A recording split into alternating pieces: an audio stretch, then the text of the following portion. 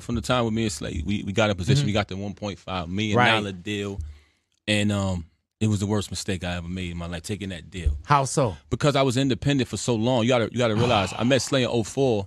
We didn't get a deal to 07. We was working hard, mixtape after mixtape after mixtape. And like I said earlier, we had a lot of haters who was just mad because Slade had found me. So I caught a lot of K-Slade hate. When we got the deal, just to make a long story short, in conjunction with a lot of other things, a lot of people stood down because I had Snoop. My first single had Snoop Dogg on it, by the way, produced by Scott Storch, and they was like, okay, now we could really. I'm like, this is it, but they like, now we could finish him for real, because if we don't play this record, he's going to look crazy. And that's what they did. Long story short, a couple other bad situations, the deal folded.